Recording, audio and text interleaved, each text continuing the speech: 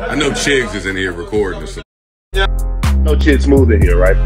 So whatever you say, you know Chig gonna have everything up there.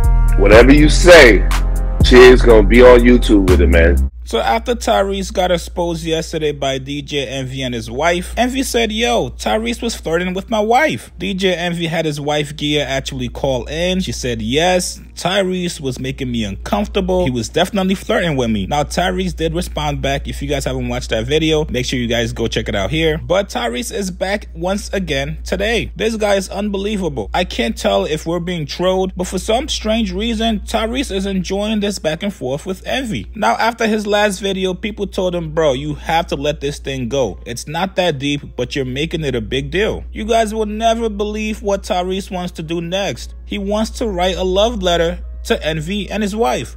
No, yeah, really. He wants to write a love letter. Here's what he said. There we go. Yeah. So, boys and girls, Pure Entertainment is here. I'm getting a fresh baldy. Just got my facial hairs hit. Tonight, something life-changing for me is I'm being honored tonight with Tyler Perry, Will Packer, and one of my mentors and brothers and hero in Mayor Kasim Reed. And it's happening tonight, and I'm so over the moon and excited. So I'm about to go put the suit on, get this red carpet look ready. I know that y'all are going on, but y'all know exactly who I am. Y'all know how I move. And so if y'all think that that interview that they just called in and did is not gonna come with me doing exactly what my mama raised me to do, is never let nobody throw dirt on your name, create narratives and lies.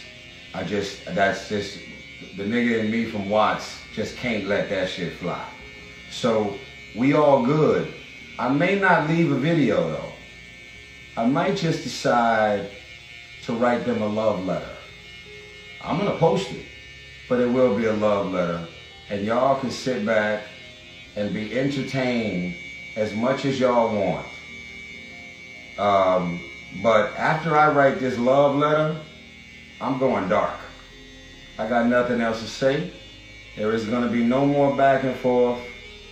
I am literally done, okay?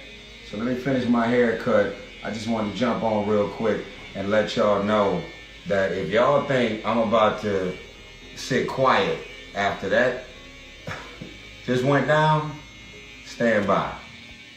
Love is love. I'm getting honored, and I'm gonna go ahead and get in my zone. Love y'all. Peace.